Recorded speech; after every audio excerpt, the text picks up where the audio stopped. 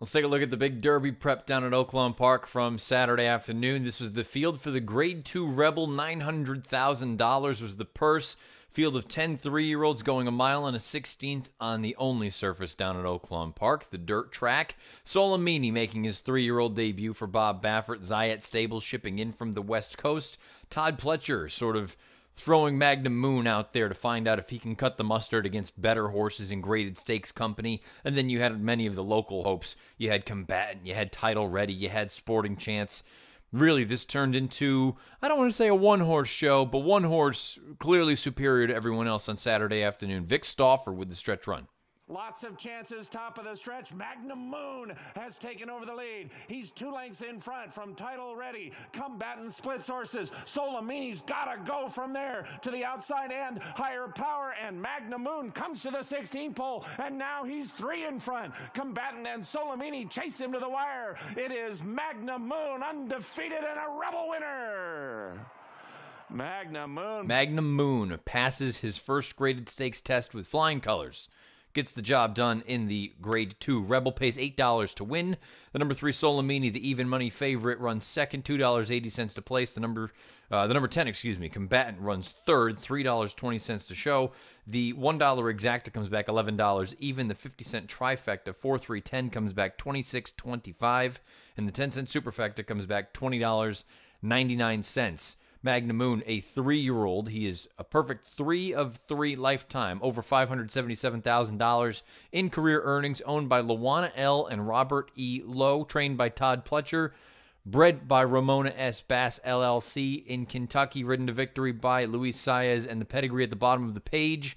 You can see he's by Malibu Moon out of an unbridled song mare named Dazzling Song. So far, this horse looks really, really strong and really, really promising, in my opinion. He earns a 97 Beyer speed figure, a 121 time form U.S. rating. When you look at the incremental fractions, he came home in 31-1, where you look at a horse like Solomini, who came home in 31-3, and you see Combatant, he also came home in 31-1, but it was just the way that the two of them were doing it.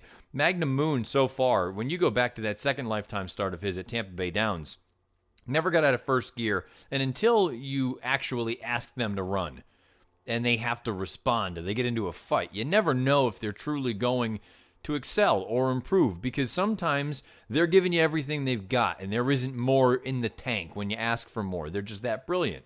With a horse like Magnum Moon, you didn't know what you were going to get. You figured it based on what he had looked like. He looked like he was a tremendous talent, but until they ship, until they face better horses, until they do X, Y, and Z, you never really know. So when Luis Saez gets into this horse and he absolutely starts extending, he got a little drifty down the lane, but I think that was just, again, being a little bit immature.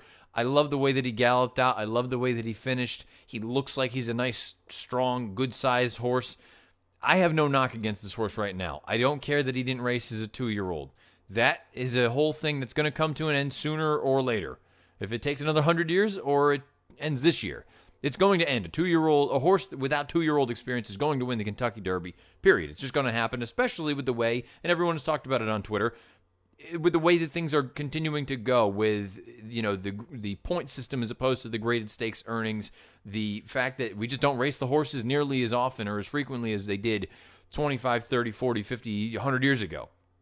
It's going to happen at some point. A horse that didn't run as a 2-year-old will win the Run for the Roses. Is it Magnum Moon? I don't know. It's probably too early to tell. I thought a very, very interesting quote from Todd Pletcher. I think it's about how the horse comes back, how he trains, and handles the ship back and forth. This is all quoted. I think the most likely scenario would be to come back for the Arkansas Derby. That would be most likely if we decide we want to run before now and the Derby. We'll see how things unfold, and we'll let him guide us. To me, that is saying, yeah, we'll probably come back for the Arkansas Derby, but there's a chance that we'll train him up to the Kentucky Derby. Now, there's a difference to me between not running as a 2-year-old and, you know, overcoming the curse of Apollo and all that other nonsense, and just strictly having a horse that's so light on foundation.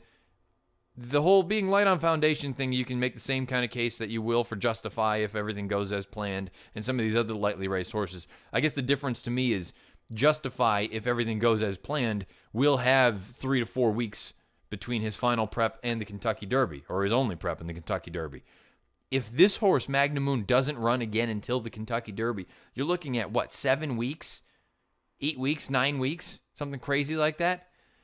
I don't know. I mean, there's a lot of time between now and the first Saturday in May, and if he doesn't run again, then instead of a horse that I'm very, very interested in, he'll still be a horse I'd be interested in, but I'd be looking at it saying, wow, we got a lot of things being thrown at this horse. Another ship, 10 furlongs, horses with recency over him. It'll be fascinating to see. I would love to see them run him again in the Arkansas Derby. I loved what I saw on Saturday. I think he's a serious stone-cold runner.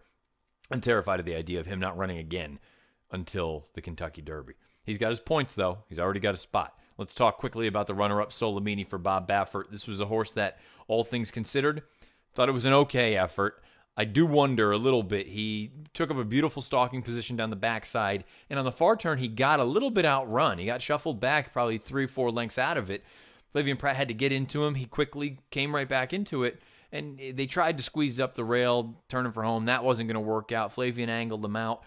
He never changed leads, and it never really looked like he was going to get there. Now, you can spin this one of two ways, or maybe even more ways.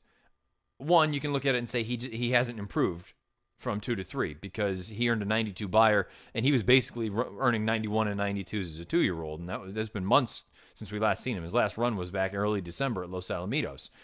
You can flip it the other way and say this is a horse that hadn't run since the beginning of December, was a short horse, needed a race, is going to move forward in his second start off the bench, wherever it is. We'll touch on that in a minute, and then he's going to be primed and ready to go for the Kentucky Derby. I'm starting to wonder if he's going to get over that hump because the lead change was a problem with him as a 2-year-old and just completely not doing it at all here. That's not a typical Bob Baffert sort of thing. Baffert's horses are usually very, very professional. So this, to me, it's a little bit of a concern. Perhaps there's distance problems. I don't know that I want to go that far because it's not like he was sort of slowing down the lane. It's just that the winner was pulling away from him. I thought he ran fine. He's going to need to take a significant step forward in that next prep for me to look at him and seriously view him as a possible Derby contender, as a Derby winner. That next race, where that is, we'll find out. It sounds like it could be the Santa Anita Derby, but it also sounds like it could be the Wood Memorial and even a possibility of the Bluegrass. But I guess right now, you probably don't want to run against McKenzie. You probably don't want to run against Justify if he goes to the Arkansas Derby. The Wood, Baffert has shipped to New York in the past successfully. We know that, very well documented. I would imagine the Wood is probably going to be that final prep for Solimini, and we'll find out. Getting out to 9 furlongs, second off the long layoff, he should step forward. He's going to have to if we're going to look at him seriously as a Kentucky Derby contender. The rest of the field, I think they are nice horses, combatant. I still wonder, maybe he's ultimately going to be better going a little bit shorter. Maybe he's a Pat Day Mile type. Title Ready is a horse. Just throw him into a stable mail. I still think they've thrown a lot at him in a short amount of time. He has a little bit of ability, though. I wouldn't be surprised if down the road he turns into a nice horse. But the star of the Rebel at Oaklawn on Saturday afternoon, no question about it, was Todd Pletcher's Magnum Moon. Luis Saez with the ride. Very, very impressive in his first start against Graded Stakes Company. He earns a 97 buyer and a 121 Timeform US rating.